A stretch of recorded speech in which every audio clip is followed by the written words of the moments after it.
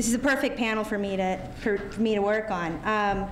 I know a couple of these whistleblowers here, and I have to tell you, they change how you think, and they change how you feel, and I hope that after this they'll change how you eat. And at GAP we know how important whistleblowers are to protecting public health.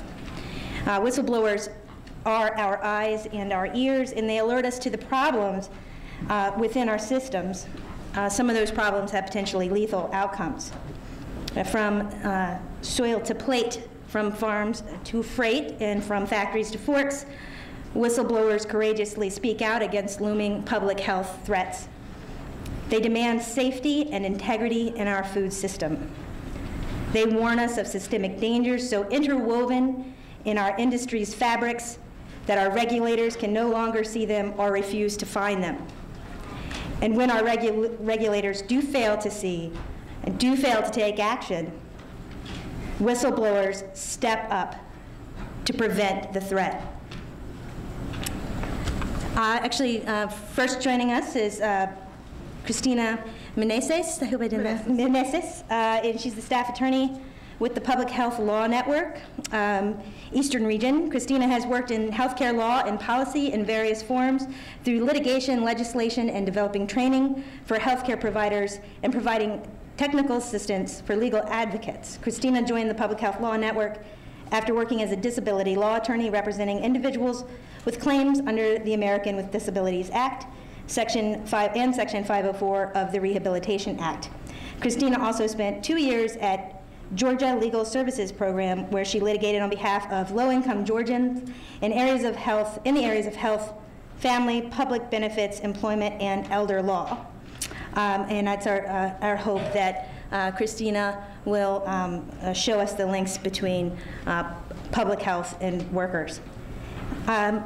Next to Cristina is former Peanut Corporation of America Assistant Plant Manager Kenneth Kendrick. He repeatedly reported to the Texas Department of Health food contamination issues that clearly posed a serious and widespread health threat. All of this happened before the massive salmonella outbreak of 2009 was linked to PCA. Kendrick's whistleblowing conflicted with the company's defense that the tainted product from a Georgia plant was an unexpected and isolated event. Next to Kenneth is Kit Foshee. Kit was the director of quality assurance at the nation's leading producer of ground meat. After 10 years on the job, he was fired in 2001 for refusing to go along with his company's claim that its ammonia treatment process made its meat safe from dangerous pathogens. Sometimes it takes time for the truth to win out. This past December 31st, a page 1 in the New York Times confirmed Mr. Foshee's allegations. And lastly, rarely do we in the public consider food safety threats associated with transportation and distribution of food. GAP and our allies, however, are happy to welcome the new protections in these important and often overlooked areas. To tell us more is panelist Matteo Colombi, who works for the Research and Campaigns Department at the International Brotherhood of Teamsters. In the past, he has worked as a journalist, strategic consultant, and lecturer in political economy. He has been a lifelong activist for social justice. Thank you all for joining us, and we'll get started with the presentations. At the conclusion of the panelists' presentations, there will be time for question and answer, and you can use the mics or join us online. Thank you so much for having me here. This is such a pleasure for me to be here to really talk about the intersection between public health and workers' rights. Like Amanda said, my name is Cristina Meneses, and before I became interested and started working in public health, I was a legal aid attorney.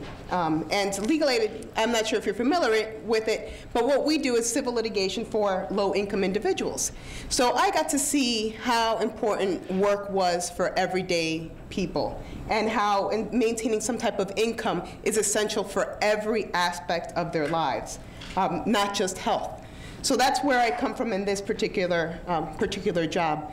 And now I want to tell you a little bit about what the Public Health Law Network is, because it's the place where we're going, where you're going to see how I've transitioned and how we've gotten into food safety and why I'm here.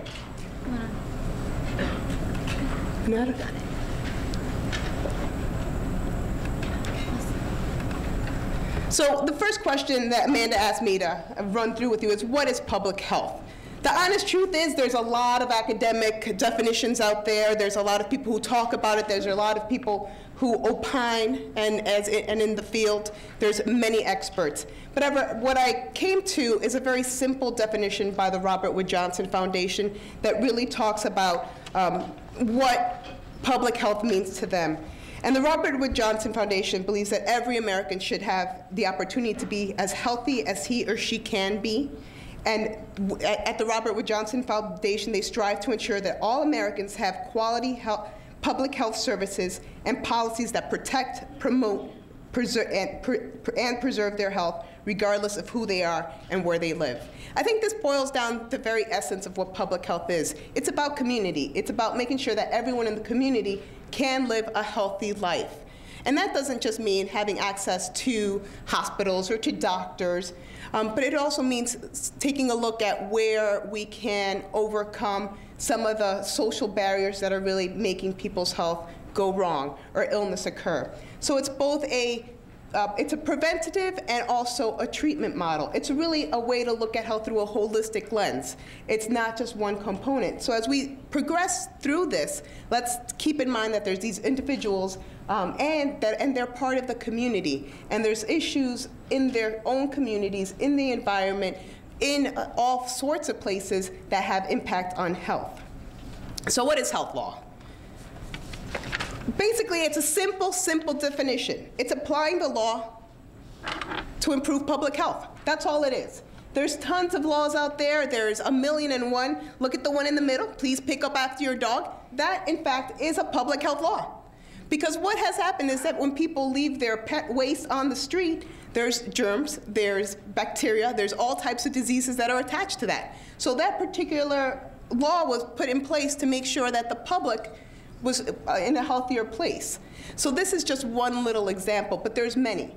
There can be, and what public health law attorneys really focus on is making sure that we look at every single law that's promulgated or suggested or is like getting ready to pass has an eye towards the public health. So for example, if you're talking about a zoning law, yes, we want more business. Yes, we want more enterprise because we need that income into our community. But what does it mean if we have a factory in our neighborhood?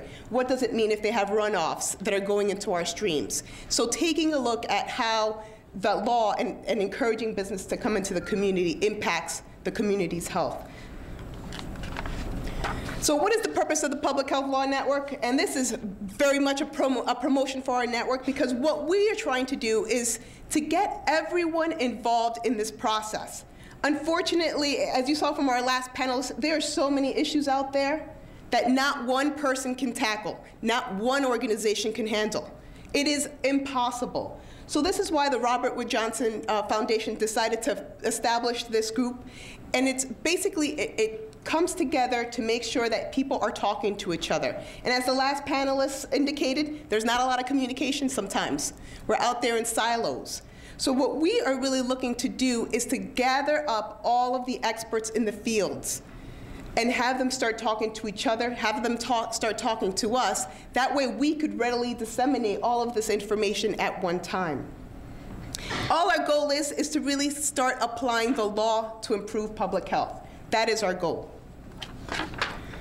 Like I said, we're funded by the Robert Wood Johnson Foundation, and their basic goal is to improve health and to provide health care for all Americans. And it's basically to transform the society into a better place. The way the network has been established, it's a national coordinating center and then 5 regional offices. And we are spread out across the country, and we all have different specialties or a point of contact. Our office is the food safety contact. And we handle environmental law as well as injury prevention. But any public health need that you have, give us a call, because there's someone in our network that has the answer. We also have significant partners that are leading the way in different areas such as obesity and tobacco control. The three primary things, services that we offer is technical assistance. And that means, this is especially important for folks out there who may have a question that they don't have the time to answer, or they don't have the resources to answer. So we are able, the other day I had someone call, for example, how can a school start a community garden? What are the legal implications in my community? We got that call, we bipped up the response, we did all the research on the law, and sent it back to them. So they have a place to start with.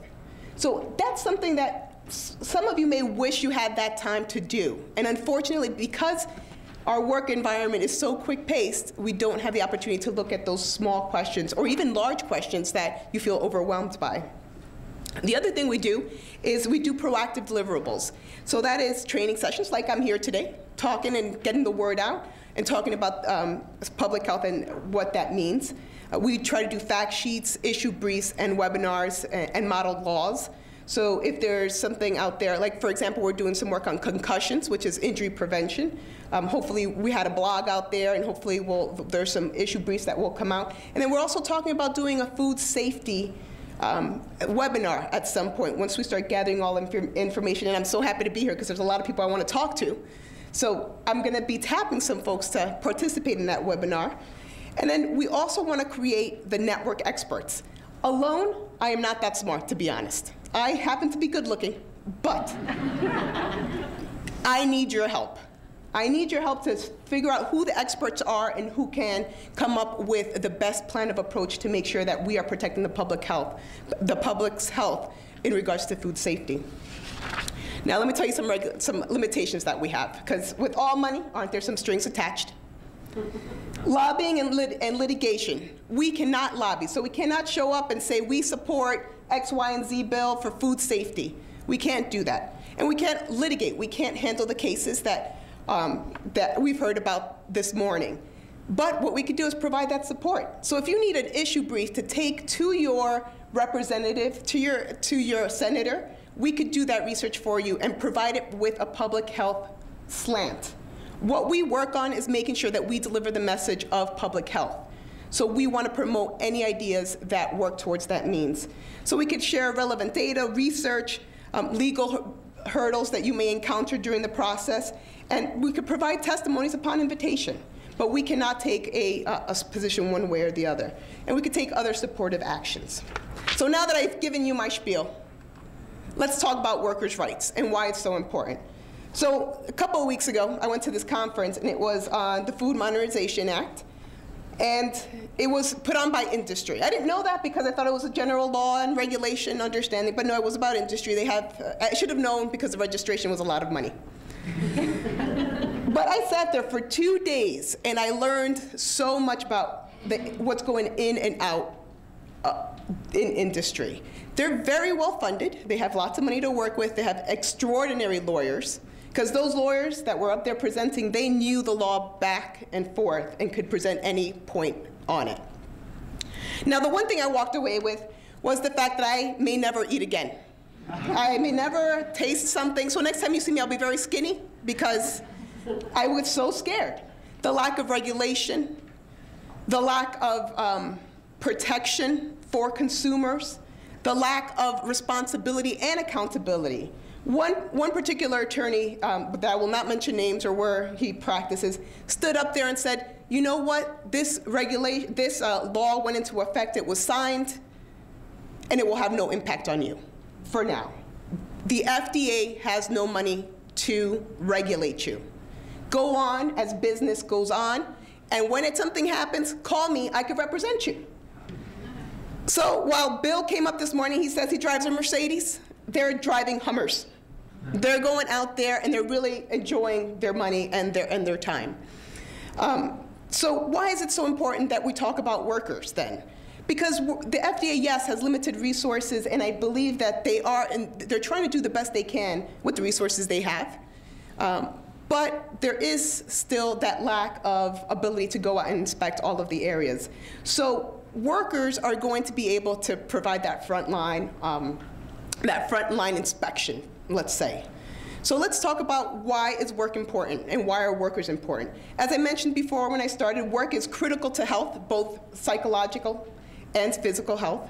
So the more people work, the more engaged they are in their community and our society. So that's a good thing that this law has that whistle protection, because that means less people will lose their jobs. Now, don't get me wrong. Do I think this law is going to be the end-all, be-all, no one's going to get fired because they were a whistleblower? Absolutely not. However, they have the ability to now turn around and go to a lawyer and say, I have this claim, and the lawyer could say, yes, there's somewhere I could hang my hat on to bring this to trial. And I think that's what's important here. Now, the worker's ability to report a food safety violation is for the public good. A lot of people don't understand that food safety and workers' rights are not silos. They're not. They are intertwined and affect everyday life. So when a worker has the opportunity to speak out on it, at least there is a moment where society has that ability to process that information and put it somewhere and to potentially get it into the right hands. So that's something that's important to the public. The other thing about this law is that workers can now feel more secure in their jobs. They don't, well, they're probably still going to fear it. I'm not going to say anything about not having that fear. But they could potentially feel more secure in the work because of the fact that they are aware of the law. Now that comes with the responsibilities on people who work in this particular field, is to get workers to know that they are now protected under this law. So just because the law exists doesn't mean that the workers know. And the perfect example of this is when I was working in legal aid, I was in Middle Georgia, and I would occasionally go out with the farm worker division to do some outreach. And there's under the Fair Labor Act, there's a lot of protections that they have to get paid for what they worked.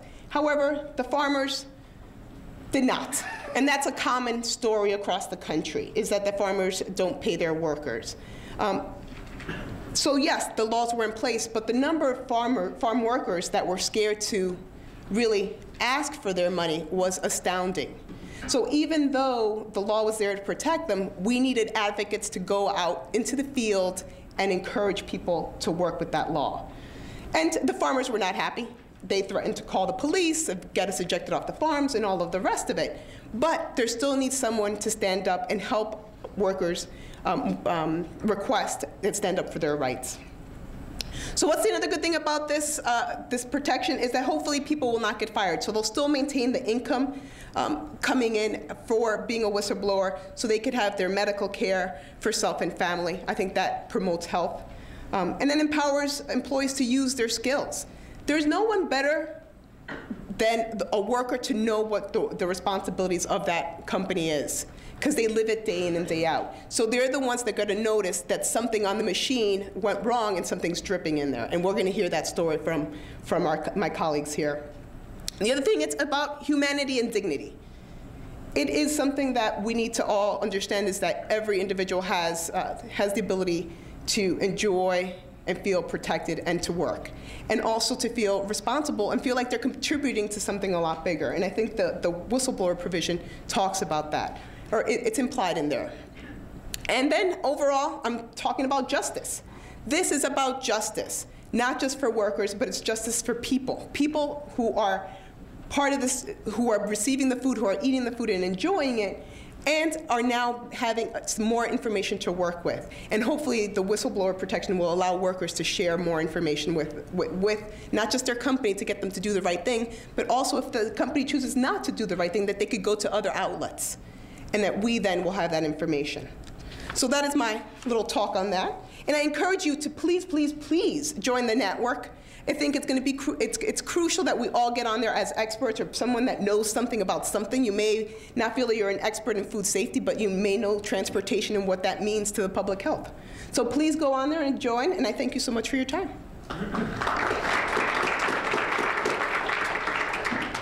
Okay, from the macro level to the hands, feet on the ground level of employees who have protected the public's health through their whistleblowing, and then to the completely abstract level of a would-be possible whistleblower in a very important area. So we'll move on.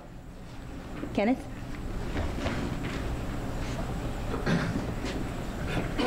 Okay. Hi, my name's Kenneth Kendrick. I had worked for Peanut Corporation of America back in 2006, hired on as production planner. My wife and I are the two Democrats from Texas who made it to the conference. So none left there. And kind of want to go into three parts just quickly into each of the areas where the provision of this Whistleblower Act might have changed some things and hopefully will change things in the future. From what happened to me in 2006 to when this was reported in 2009 and then the personal effects we have now. At the time when I was working with Peanut Corp in 2006, and I was only there 4 months, not exactly the kind of business you want to spend a lifetime working in for obvious reasons. Still can't eat peanuts on the airplane too well. I had came in more as an organizational person. I'd worked at a lab in the meat testing industry, so that's kind of why I was hired on with PCA, but it was more in an organizational role. Didn't pretend to be a microbiologist or have any of that knowledge, but common sense workers on the floor can tell you a whole lot when you go into a building where water's leaking on the roof and birds are on the roof, and then take a scientist to figure out bird droppings washing into a plant aren't exactly the best thing for the public health information. Where this provision comes in, now I was trying to report this anonymously to the Texas Department of Health. Doing it anonymously obviously didn't carry the sort of weight it would if I could put my name and go, I'm this position, my name is this is what's going on. Had to do it that way because, as we've talked about, the companies have the money and the attorneys, and at the point I was doing this, I certainly didn't have legal fees. I wasn't familiar with agencies such as GAP and those things being out there. So as I'm sending these anonymous emails and doing things to the Texas Department of Health, didn't understand that the Texas Department of Health didn't even know the peanut plant existed in Texas and they had never been visited. They'd been visited by the Texas Department of Agriculture and certified, so from my perspective, to be certified organically by the Texas Department of Agriculture, you have to have a Texas Department of Health license. Apparently they missed that, the Department of Agriculture. So I'm sending anonymous emails to an agency about a plant that they don't even know exists, even though there's a huge billboard pointing right to it. Peanut Corporation of America outlet store. Local health department, well, we didn't know they weren't registered with the state. Now, we didn't know they were also selling peanuts out of there to our local public at an outlet store. So had this law been in place, it would have been a little more comfortable for me to maybe be public at that time with my name. Don't know if it would have worked or not. Was I scared of being sued? Yes. I do not come from a wealthy family where I can afford to defend against what I knew the investors of PCA had. And they were very lawyer conscious and had their insurance policies in place for people like me who might come forward. Very, very well prepared, or Mr. Parnell was very well prepared on that part, obviously, as we've seen from there. And I knew that products were shipped from Georgia to Texas and back and forth.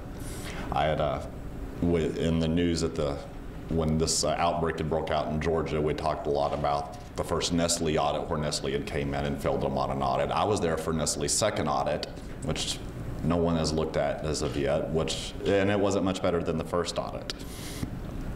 So I did the reports the best I could at that time. The second Nestle audit taught me a lot, and taught me a lot of what was going wrong. I had to learn from this person and go, these are the sort of testings we need to be doing. We weren't doing environmental testing for, when I say environmental testing, this is where you get swabs and go throughout the plant and you're going to try to find if there's E. coli, salmonella, whatever out on the floor. Coming from a lab, I knew a little bit about that, was able to take the advice from Nestle, knew we weren't going to get the contract, they were just humoring us. Although I did have a plant manager in Georgia say when we sent off our first sampling, you know, if you microwave those sponges, they would, our results would look a lot better. Didn't tell me to microwave them, just let me know that the results would look a lot better if we did. I heard later that from a reporter that had got information from the Texas Open Records Act that once the Texas Department of Health finally figured out they existed, they asked that current plant manager, if you're going to microwave them, well, how would you do it? And he showed them. thought it was a little bit curious that I would, and you see it dries them out. I'm like, well, I guess you tried that. I wouldn't have known before to do that. So after not being, couldn't get the appropriate attention to get someone out there, and decided to move on for various reasons. I quit on my own accord, and it just wasn't going to work. Didn't know the impact it would have years later in my life. But if I'd not had the fear of retaliation, maybe in 2006, we could have stopped this altogether. If somebody looks at Texas, maybe they look at Georgia, maybe some other people live.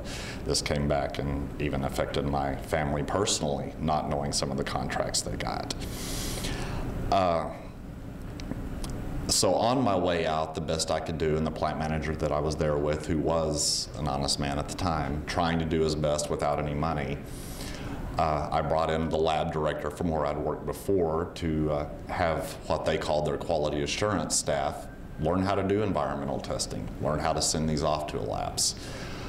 I did not realize at the time that she was training someone with an 8th grade education to be the quality assurance director for the plant. So we're talking about someone, and I'm not downplaying someone who's not educated, but for that type of position, when you're dealing with E. coli, salmonella, EB, all sorts of disease vectors, and we're not even on the GED level, this is the person we had doing environmental inspections after I left. But it was the best that I could set up at the time, hoping that things would get better, and I left and tried to move on with my life. Then, in 2009, the Georgia plant finally hits the news, and people are sick. So now I'm back on the email because I'm like, no, what we're seeing in the media is not right.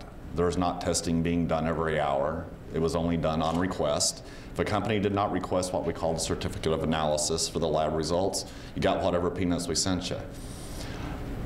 And it was amazing to me that there was no regular testing schedule, only if a company requested one.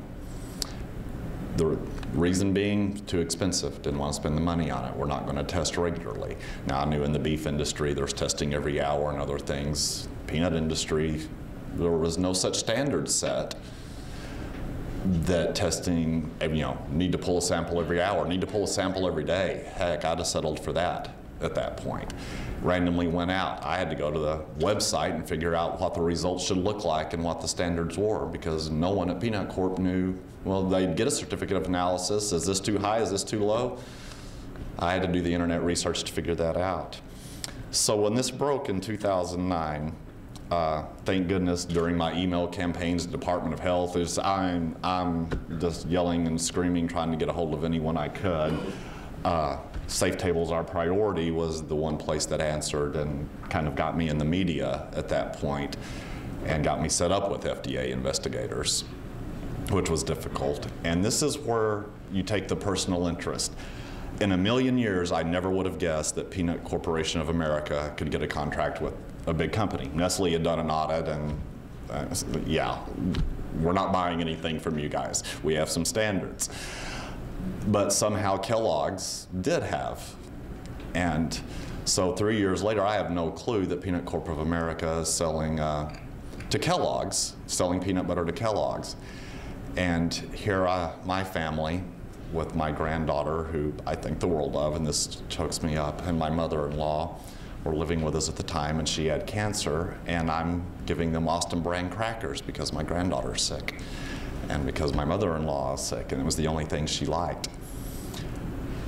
So this came back around to bite me by not being able to get attention because those crackers were tainted. To this day, my granddaughter will still go down the aisle and go, "Crackers make you sick." She's only 4 now. She was just 2 at the time.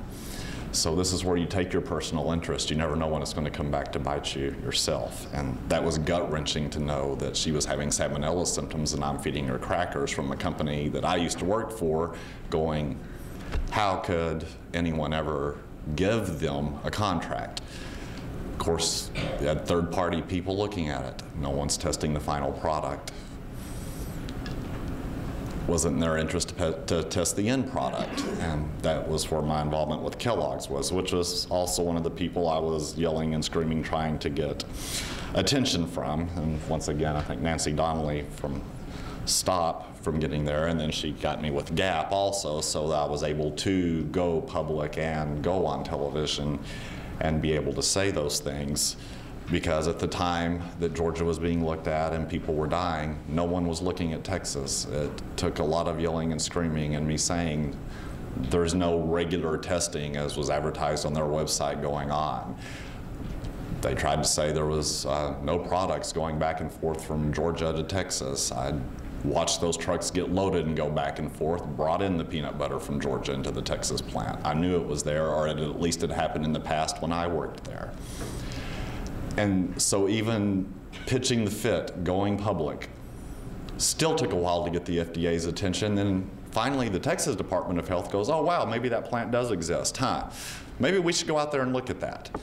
Took them 2 trips to figure out where the problem was, and I had to explain on the phone, hey, did you look at the leaky roof? Did you look at the fault ceiling? Let me draw you a map of this plant so you can look at the flooded basement.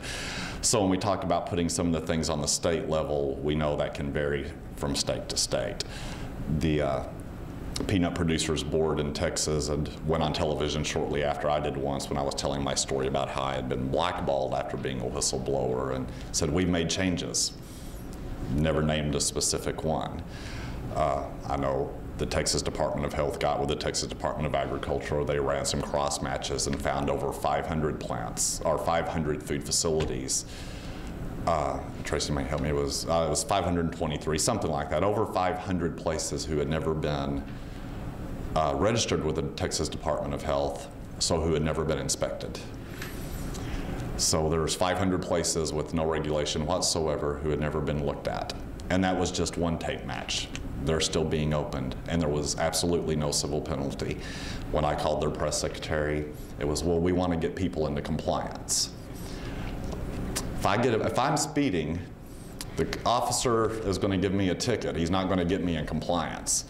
When you have 500 plants who didn't bother registering with the Texas Department of Health, the state result was, well, let's just get them registered. We don't care that you went this many years or ever how long it was without being regulated. Something everyone needs to be aware of. It's not good for the state, I would think, on their economic front, but sometimes we don't think that far ahead. So with that happening in 2009, finally got that plan investigated, it took a personal toll with the crackers that it went through with my family, with me not knowing any better, which made me look real stupid, by the way. Here I am feeding my family stuff that came from that plant, not knowing any better. You can just picture how horrible I felt about making my own family sick, because even I couldn't have guessed that PCA could pull off a contract like that. And kind of the third thing I wanted to go into is in the whistleblower laws, is where that has affected my life now. I have literally sat in on job interviews when I'd worked for the state of Texas in social services, sat in with private companies, said, we recognize you from the news. You're very qualified for this position, but and I've been told this directly twice, we are not going to hire you because we know you're a whistleblower. You're smart enough to know everything there is to know about this job. And if we're doing something wrong, we're afraid to turn us in. Sorry, you're qualified, but we're not going to have you. When this broke out in 2009, I was working for for a medical company. It was FDA regulated, and it was Watch Kenneth. So when I got sick and went in the hospital, they got rid of me as quickly as they could. Since then, my income's been cut in half. My family and I are looking at foreclosure. I mean, the financial, personal, family problems that have resulted in doing that were enormous. So that's where when we start getting these laws in place to protect people, because there is still a fear out there, and the toll it took on my life was enormous in doing that one. I would do it again because you have no choice. I'm not going to let people die. But without those laws in place, it has a very, and excuse me, I get emotional, a very devastating effect on the people who have came forward. And they did have reason to be fearful of doing it. The employees that were there had reason to be fearful of doing it. It took a toll on my life, and it takes a toll on the other people who report this. And you have to be careful how you do it. So I'm glad to see some legislation come through. Even with this legislation, I would have been scared not to be anonymous. But that's just kind of a brief overview of my story. on what we're doing coming forward and even leaving that plant. And I was glad to hear Mr. Marlar talk about the possible prosecution of some of the PCA staff. When you're the one who felt like you've done the right thing and your life falls apart, and the owner is now a consultant in the peanut industry and is financially prospering, that is something that will make you extremely angry that your life has fallen apart. And I'm one of the lucky ones that I caught it, knew enough about it to quit feeding my family those crackers. Other people died, lost much more than I can ever dream of because of it. And this man is still prospering as a consultant. And I hope the public pressure stays on there to change that.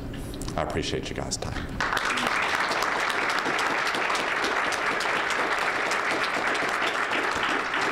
Thank you, Kenneth. Hitt.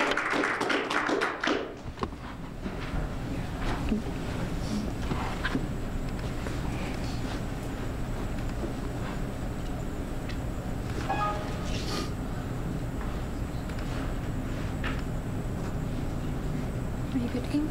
Yeah, I'll switch over. My name is Kit Foshee. I want you to, I'm a previous whistleblower. I really hope that you get to know Kenneth. You talk to him, you pat him on the back, you encourage him. This is what it's all about. I'm sorry, I'm biased, but I think y'all are here for me. And I'm going to take a little time. I do think you need to listen. I'm from industry, and I am a whistleblower, so I'm a dead man. But I have, excuse me,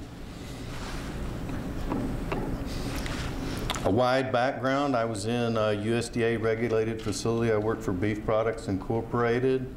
Left that company, was in a ready-to-eat industry, so I know about ready-to-eat products, and now I'm in an FDA regulated facility and in the grain industry. So I have a wide range of knowledge and background to speak towards this sort of thing. I would like to tout Beef Products. A company here that, this is public information, this is their website, this is exactly what's posted. And what exactly are we talking about? BPI, if you'll read here, BPI's products are found in the majority of ground beef produced in the United States. Do you eat at McDonald's? Do you eat at Sonic? Do you buy ground beef in the grocery store? You're eating this product. America is eating this product. Do I have your attention yet? Please. Okay. I happen to like ground beef, and I like hamburgers. I think there's a few people in the United States that'll eat a hamburger. BPI is for the future right here. BPI, we anticipate production to reach 10 to 12 million pounds per week within the next year. BPI's ultimate goal is to have our products incorporated into all ground beef. All, not a little, all. If you eat ground beef, you will be eating this. And they're going to go international. Mexico, Japan, Canada. Okay? Product usage. Where'd my mouse go? There it is. Hopefully this will further get your attention. It's in hamburger patties, fresh and frozen, low-fat hot dogs, taco meat, lunch meat, chili, beef sticks. It's in a lot of things you do not even think about. You are consuming this product probably daily. So I still have your attention. BPI promotes food safety. BPI has been awarded the Black Pearl Award. They're one company that has received this award, that they're the pinnacle of food safety, and they, if I read here, they adhere to standards. Okay? They pay attention. They want to be here. They've got the Black Pearl Award, Food Quality Award. They're highly recognized. Pretty soon we'll have the Food Safety Summit here in Washington, D.C. BPI is a huge promoter of the Food Safety Summit. They want you to believe they're all about food safety. Actually, we have a couple of representatives from BPI here. I would like, you know, let's give them a hand. Look at all they've done.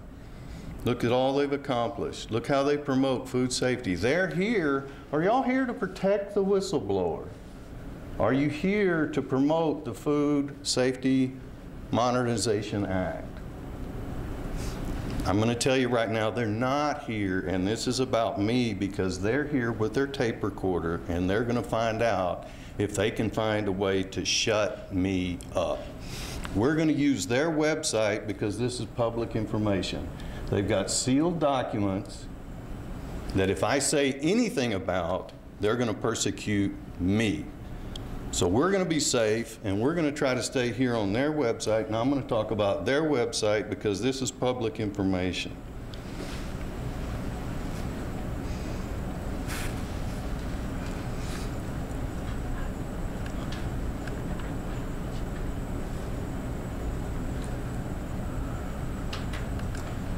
The process. Right here, BPI collects the beef trimmings. They use a raw material that's about 70% fat. They spin off all the fat, they get rid of the fat, and they produce a very lean meat product. That's why companies are buying it. They can produce a leaner meat product cheaper using this product. So here it says they desinu it. They take, this mouse does not like me. Okay, they take the outside pieces of the carcass and they put it through a desinuing device. This is a grinder. And they grind it all up and they try to get all the non-functional protein out so that they can make a meat product that they can mix with ground beef. From here, I want to go to food safety. And I think this is relatively safe because I just said BPI uses a grinder. BPI elicits the Hazard Analysis Critical Control Point System, the HACCP system. Okay, since BPI mentioned the HACCP system, I think this is free information that BPI utilizes HACCP, but if you will look it up, I just told you they have a grinder in their operation, but under HACCP, BPI is raw, not ground. You have a grinder? You're going into ground beef? Would y'all care to explain that to me? Why do you not want to be in the raw ground area? You know, I don't know, but I happen to know from regulation that if you're in a raw ground product, you undergo salmonella testing through the USDA. Is that a potential that you're trying to avoid salmonella testing? That you're avoiding an action that could make your product safer? Would there happen to be a possibility that this product is extremely high in salmonella? Why would you want to do that?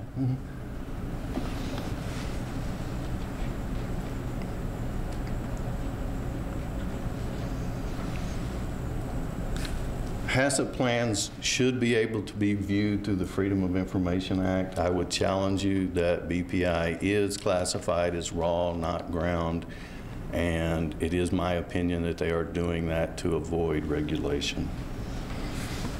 Going back to the process, BPI has to separate fat from lean.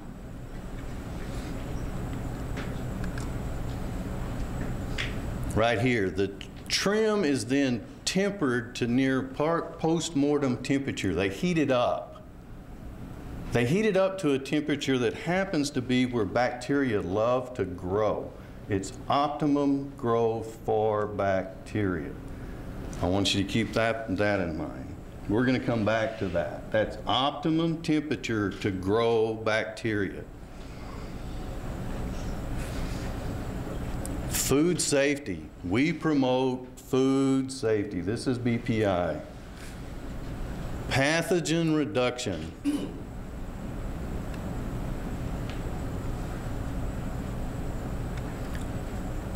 Two independent studies here. Iowa State National Food Lab. They're telling you that we spent hundreds of thousands, okay, probably $100,000, a lot of money on independent testing. We got it approved, and BPI uses ammonia. Look up Mr. Clean. Do you want to know that when you go to McDonald's, instead of 2 all-beef patties, special sauce, lettuce, cheese, pickles, onions on the sesame seed bun, that it should say, with Mr. Clean?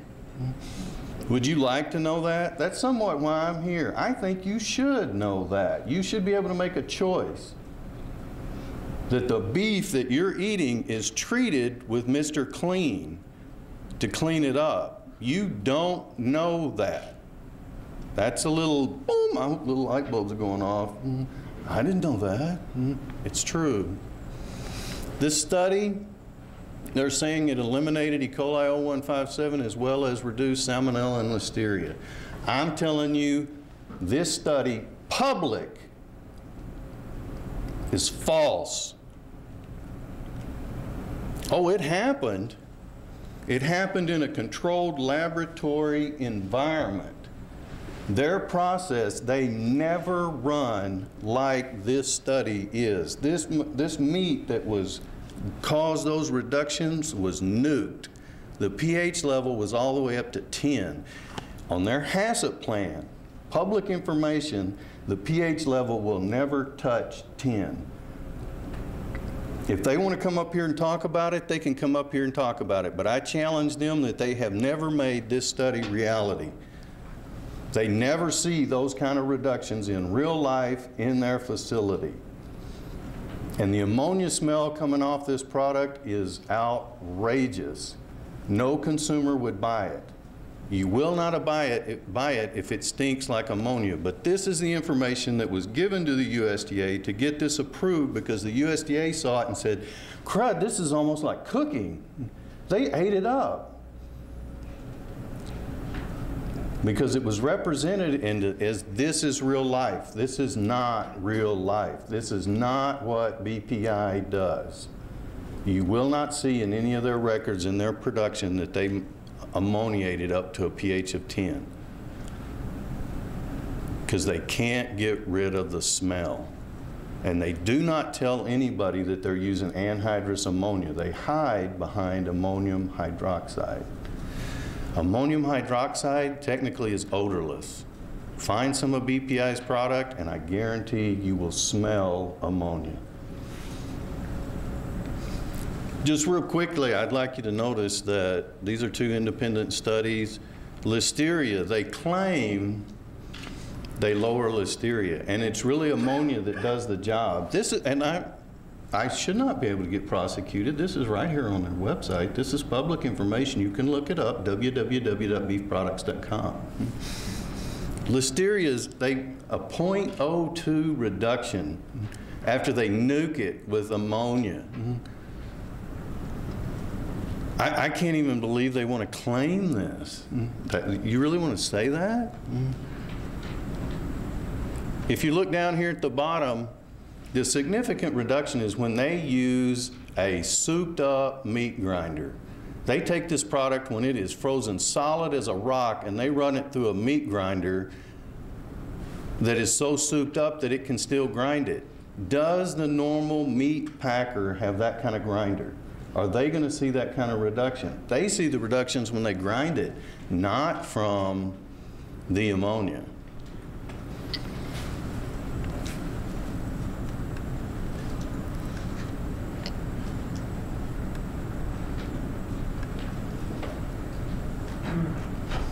Down here at the bottom, this is exactly why you need to hear from whistleblowers. And this is other things that are beyond the realm of USDA and FDA. This is advertising.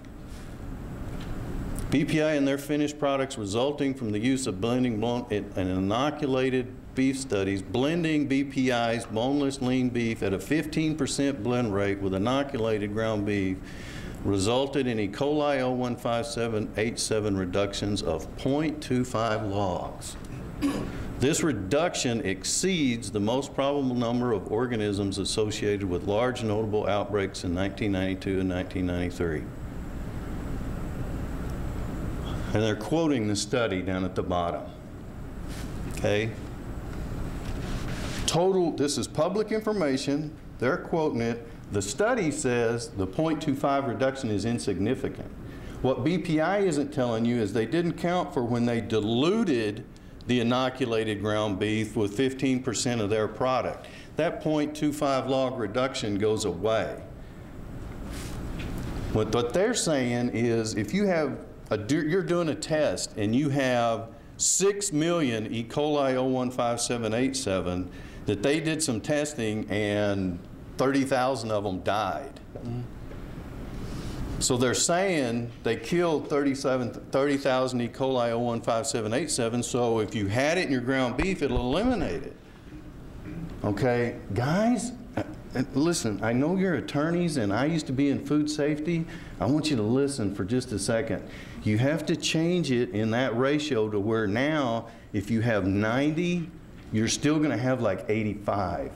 This is false advertising. This is absolutely false. You're killing nothing. You're not getting rid of the E. coli 015787. This is totally misleading to the consumer to try to get people to buy your product, and you want to promote that you're a safe company to further your sales. To further your sales. And you get a Black Pearl reward. The reduction in populations of pathogenic bacteria reported in this study would provide a significant margin of food safety in their product. They leave that off. This is public information. You want to sue me? Sue me. It's on your website. Why don't you quote your studies correctly and quit trying to mislead the consumer to think if a company will use BPI's product in their ground beef that it makes it safer. It's absolutely false. But that's what BPI wants everybody to believe. BPI is actually a detriment to food safety because they told companies this and they decided we don't need to test further. They started eliminating testing because we can use BPI's product and our problems are gone. It eliminates it. And heck, I can see why they would believe them, because what idiot would claim that? I haven't figured that one out either. But it will generate sales, and that's what BPI is about. That's what this company, this Black Pearl Award company, wants you to see. They want to use their food safety claims. They're the Antichrist. They want you to believe they're all about food safety, but they're all about sales.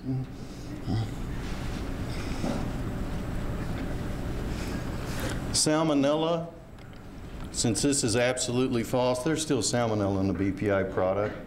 That's why it's raw, not ground, on their HACCP plan. They still don't want to be tested because it's still in their product, because these numbers are false. They're not reality. Yeah, they really happened.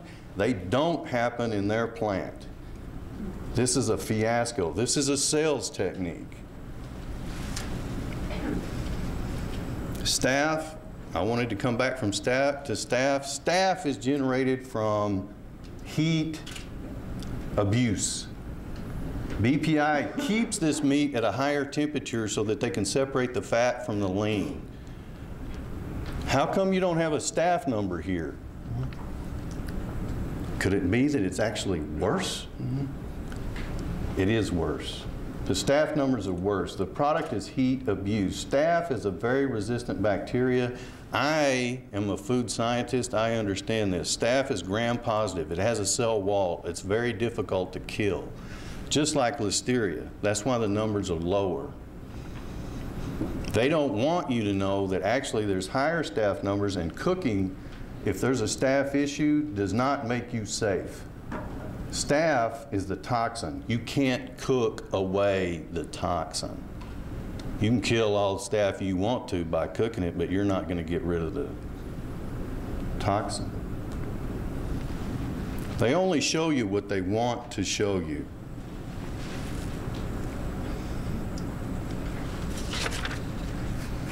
Microbial testing.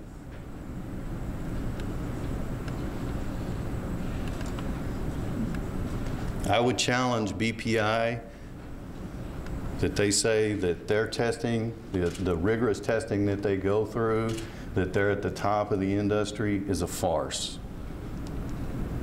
I know that BPI strongly avoids the testing methods that I almost with Kenneth could come back here that he's very knowledgeable on which testing methods are actually the best and the most sensitive to actually find the pathogen. BPI, go back to the records and let's find out when BPI started using PCR testing to try to find E. coli 015787. All they wanted to do was use a test that gave them a negative. Give us a test, give us a negative, we'll market it, we'll send it.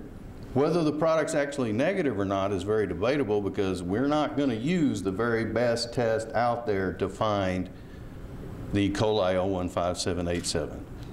But BPI is going to sit here right beside Nancy Donnelly and they're going to say, we're all about making food safe and we're all about product testing.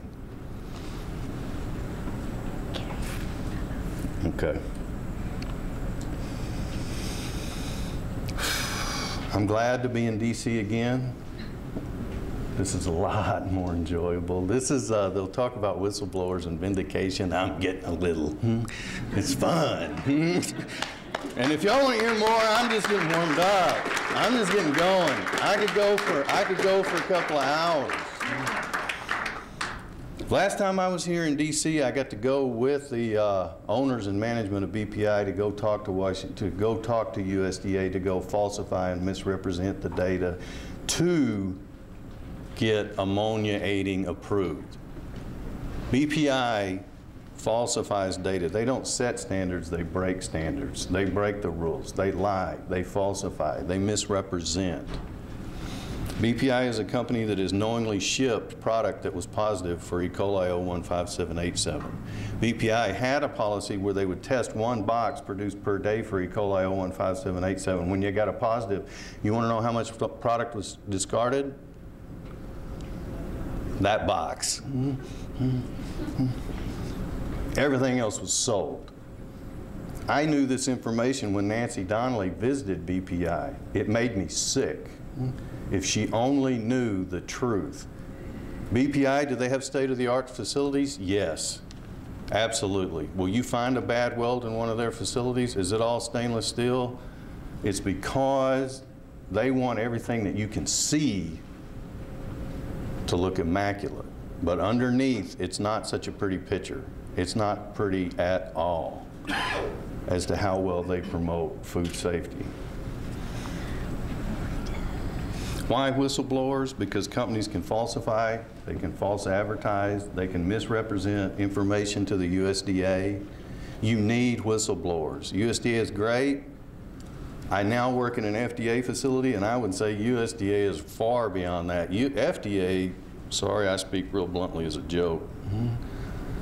The main thing about the Food Safety and Modernization Act is exactly what we're talking about now. You need a whistleblower. You need to send FDA into a facility at about 3 o'clock in the morning. You need to be able to talk to one of those line workers and pull him off and go, would you eat the product you make here? And if he goes, there's your whistleblower. Let's talk to him. I want to talk to that guy. He's the dude that's there.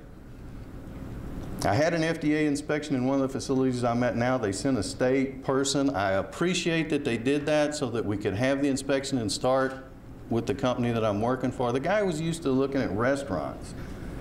This was a 70,000 square foot facility, and I couldn't get the guy out of the bathroom. Because that was all he was comfortable with and trained to inspect.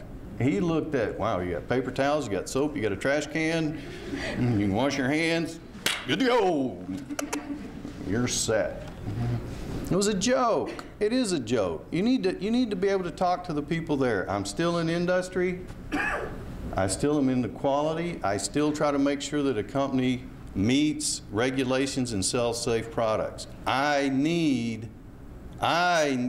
still need laws like this. It doesn't end, it goes forward. This is still happening. This is real. This is a company that's false advertising right now. They're in all the ground beef that you eat. You're eating it every day. You know, I really apologize. I hope we're not having hamburgers for lunch because I'm in trouble.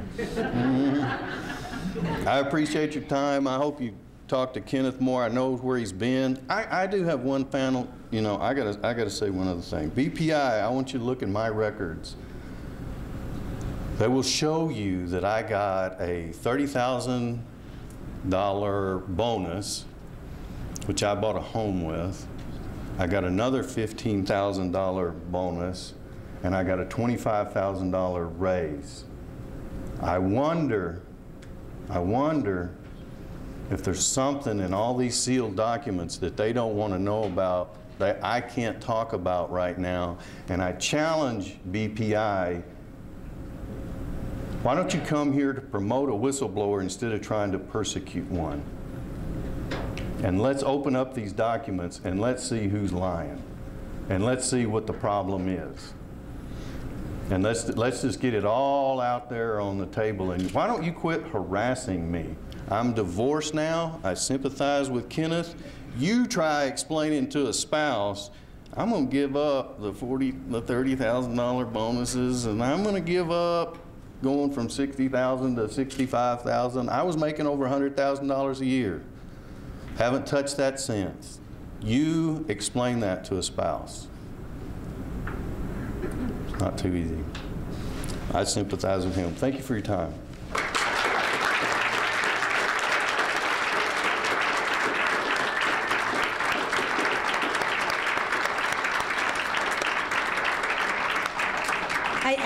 I do apologize. We started late, now we're running late, but I very much would like Matteo to join us and talk a little bit about transportation and distribution and the role of labor as well. Here are my notes, and they'll be on the screen, hopefully. And first of all, I think we really need to compliment these men of courage and great integrity.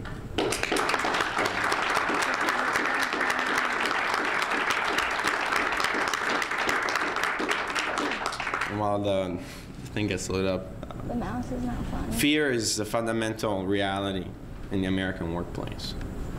And it takes a lot of integrity and courage to stand up, whether collectively through a union or as a whistleblower, because, you know, they'll come after you. They do come after you.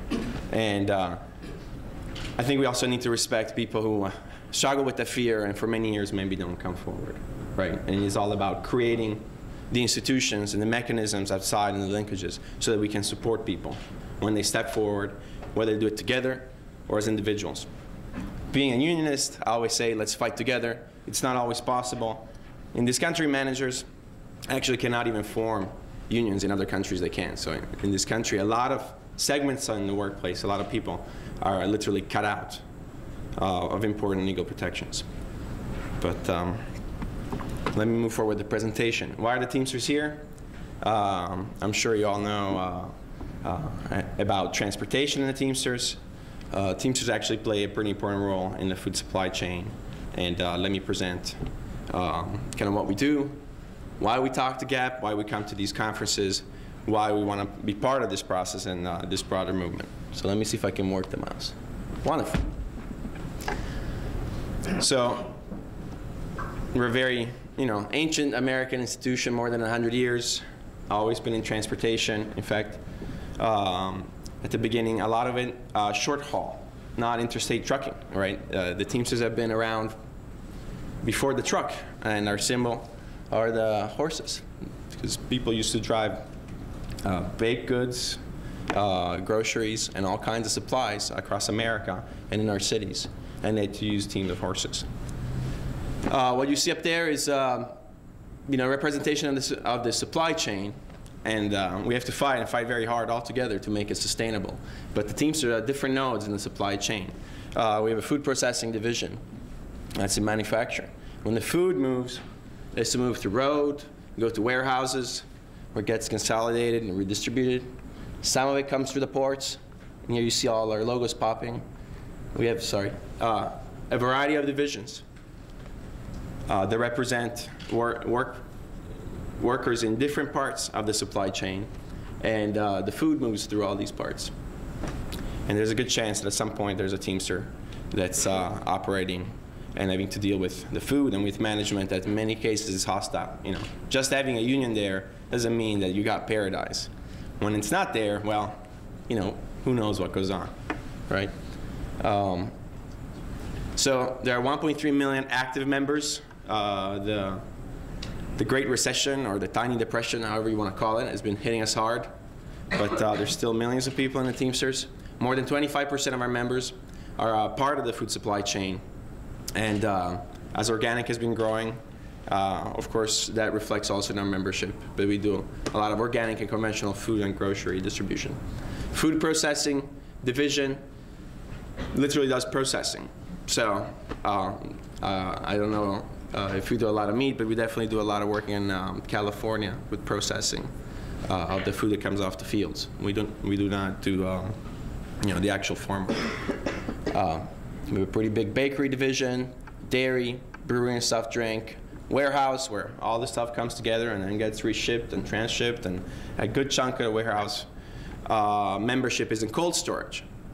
And cold storage, that's a critical juncture. What happens in cold storage? Are you maintaining the temperature correctly? What happens when there's a failure in that process or in the truck? And what's the level of pressure to deliver the good and make the sale, even though you shouldn't? Freight, it's pretty self-explanatory, is the trucking of things long distance. And then the ports, some of you maybe know about our ports campaign. The ports have been completely deregulated, de-unionized. There's still a tiny membership, but there's really 80,000 people working without any rights. They're mostly immigrants. They make less than minimum wage because they're treated as independent contractors. Many of them would like to unionize, and the great shippers of America, the Targets, you know, Target is in grocery, the Walmarts, Home Depots, and so on and so forth, work with the Trucking Association, you know, to fight against the ability of these workers to band together. And ports are critical because a lot of stuff is coming through the ports, and there's a homeland security element to it. And people have focused on that for goods broadly, but really we should talk about food security as well.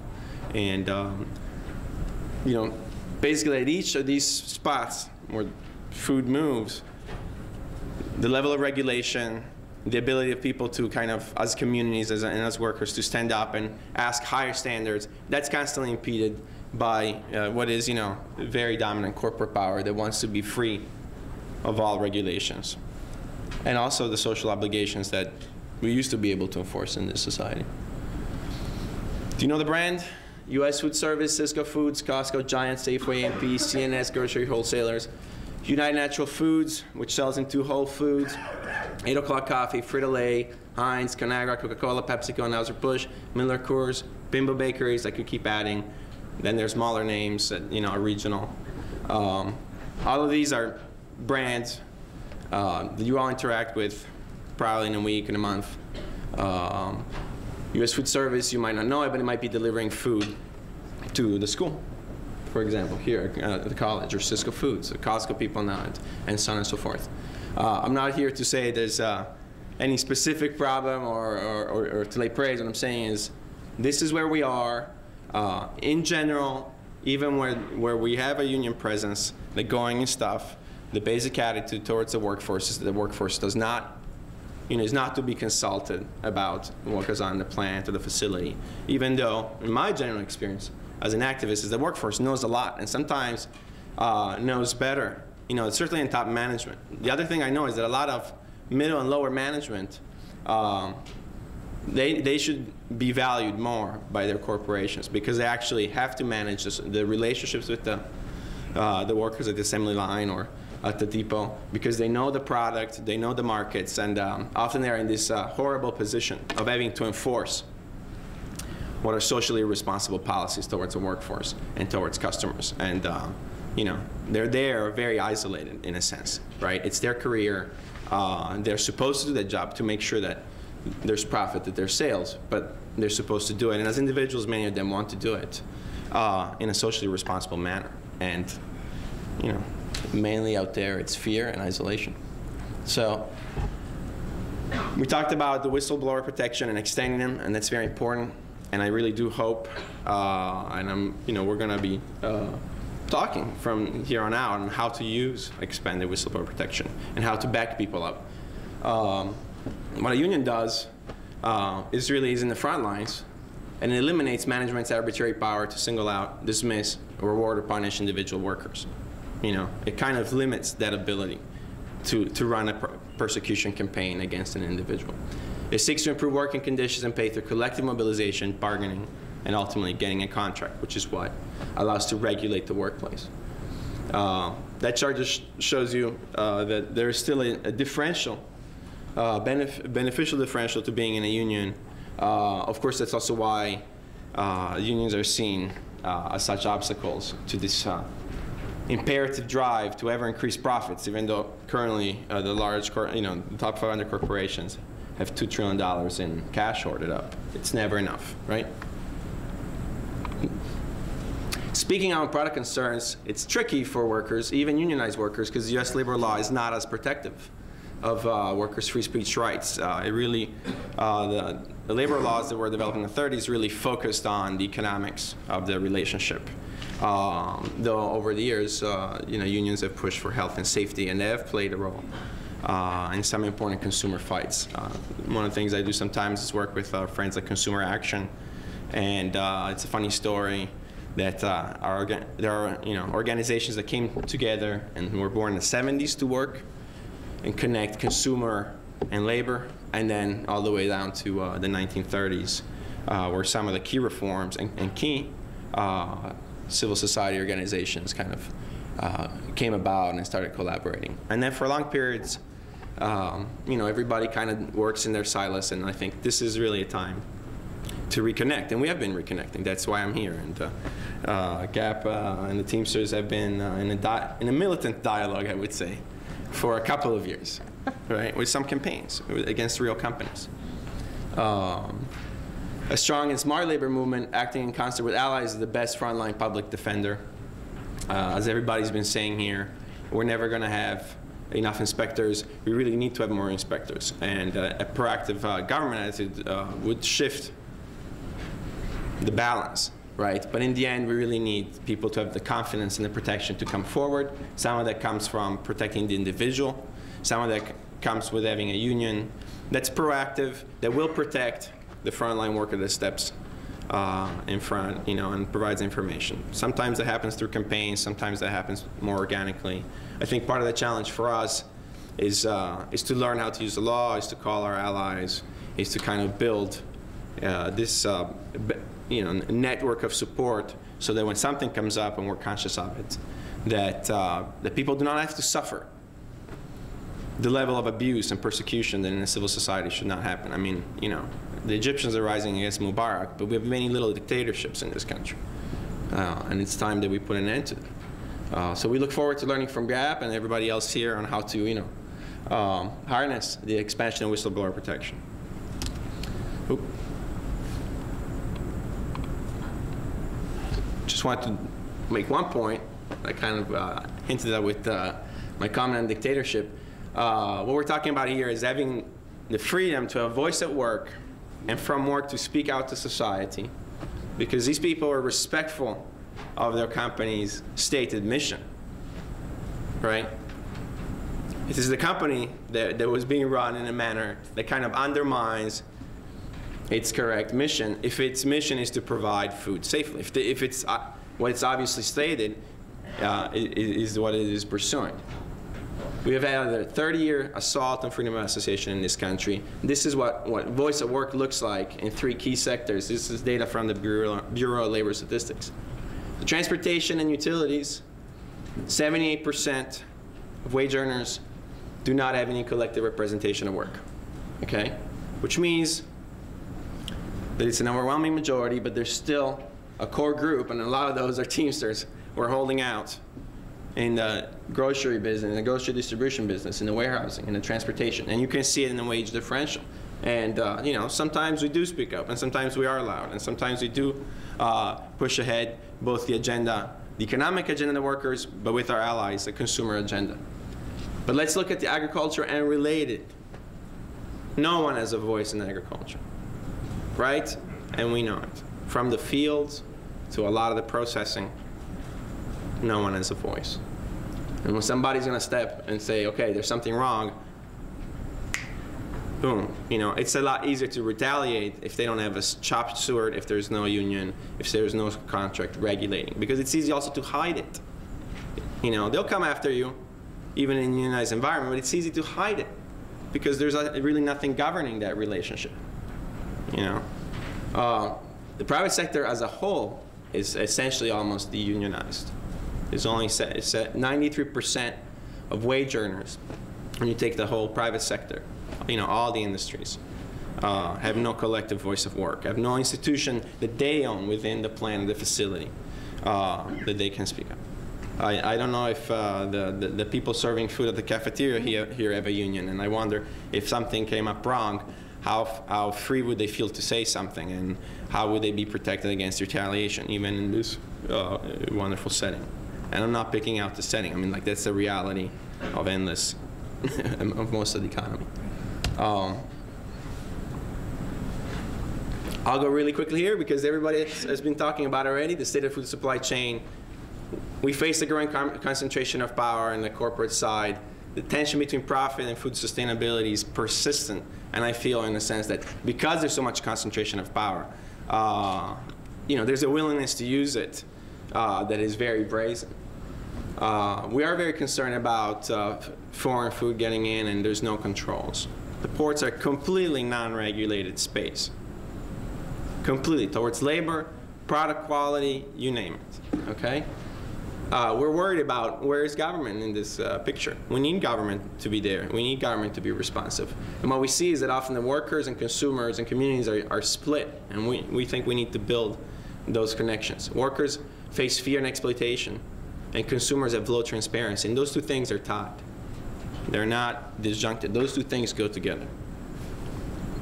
You know, and if we want to change and we want to get a sustainable food supply chain from the farms to our tables, we really need to reconnect the people that operate and consume the products. You know, we don't have, I don't know if we have farm workers represented here, and we represent essentially the two slices in between. And our goal is to grow our presence into those two processes. I know that we're short on time, so how do we get it? There you go. I think that is the last slide. Promoting strong unions, the frontline public defenders. I know some of you noticed there was this thing called Employee Free Choice Act, and I don't think it was messaged right even from our side. Really, it's a social need for society as a whole that people have a voice at work. Let the people decide, for Pete's sake, right? And it's a battle not just for the institution, the Teamsters Union. It should be a battle for everybody here, that everybody gets more voice of work as individuals and as collectives. You know, and let's have social alliances between the inside and the outside of the factory gates. And let's defend whistleblowers in law and in deed. I mean, people need support over time and not just financial. They need not to feel alone. And that's pretty much it. Thank you very much.